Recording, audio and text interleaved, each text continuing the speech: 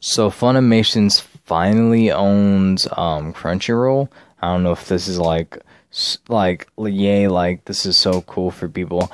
I don't think so. It's like the whole monopoly thing, just buying other companies to have like zero competition, and it's just like, oh, that's cool. Like, I guess, like, I don't think it's so magnificent to see the most greediest and shittiest like streaming service to finally own like another streaming service to become like one. But you know, I feel bad for the people who bought the subscription for Funimation because it's so fucking pathetic. But yeah, they are now one. I would go back to watch it if they made some few changes. I hopefully they just for me, I think they should just make it into one streaming service, because now pretty sure everybody is confused of like how the service is going to go between these two companies. You know, I don't know if Crunchyroll is going to still keep doing its thing and Funimation keeps doing its own thing. I don't know if it's like that, but you know, anything can really happen really of how they want to approach this.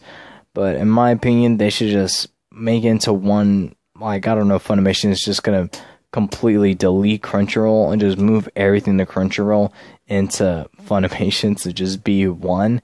That's kind of like shitty, but you know, it's whatever. It's whatever on that, man. I'm not so much of a fanny boy, like a nerd, like for both of these companies.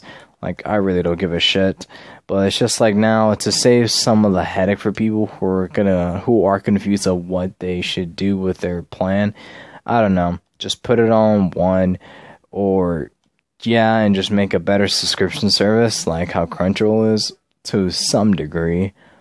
Yeah, that's really not really that much, or yeah, it really is that it really, they just are now one, I guess.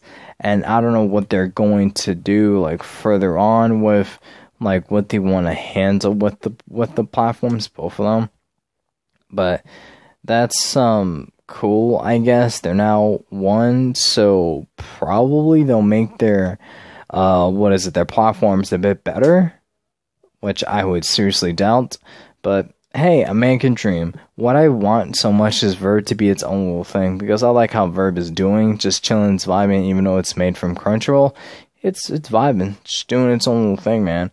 And yeah, I think Verb was like my my go-to platform, and not really much of Crunchyroll nor Funimation's, but that's just me on that. So yeah, what do you guys think about this, about Funimation finally owning Crunchyroll, like officially owning it? If you're excited, if you're not, if you're hoping for the platforms to be one or getting better, or your subscription service, like whatever the stuff is, let me know. If not, that's a-okay with me. But anyways, ladies and gentlemen, have a wonderful morning, night, day, evening, whatever the occasion is. Take care, stay safe, wow, and later.